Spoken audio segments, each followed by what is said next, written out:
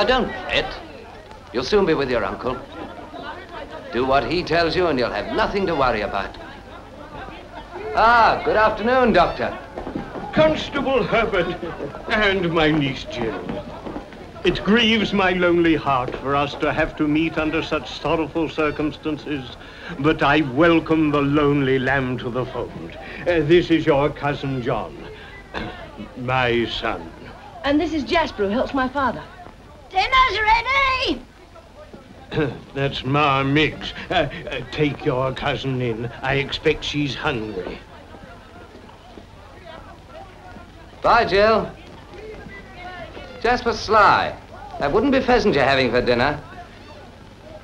What gave you that idea? Johnson saw someone poaching this morning about 6 o'clock. Weren't me. I never get up that early. You ask the doctor.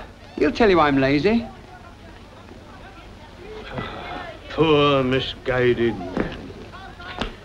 20 years ago, I took him out of a charity house and made him my assistant, and this is how he repays me. I shall have to speak to him. You're a good man, Doctor.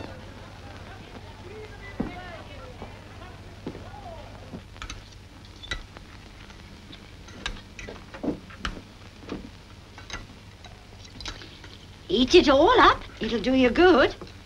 You can thank Jasper for the pheasant. I'll thank him. You know I don't like pheasant. How many times have I told you not to poach, Jasper?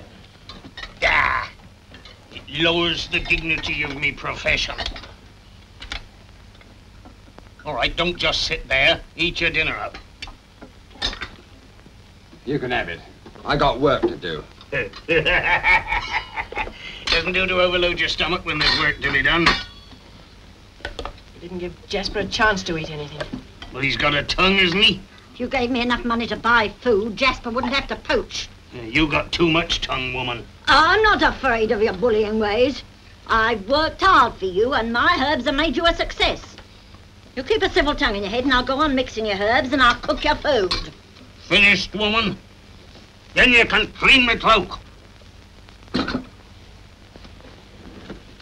Yeah, the old witch. If she wasn't a woman, I'd use a whip on her.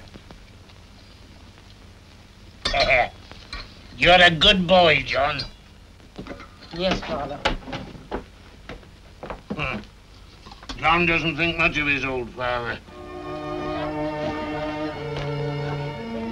What's worrying you, lad? Jasper, is it very wrong for a son to be ashamed of his own father? What do you think? I don't think. But if I did think, then maybe I'd say a father should be ashamed to give his son cause to be ashamed of him. It's a bit mixed, but I think you know what I mean. I know what you mean. John, when you've got those bottles done, you can help me to get dressed.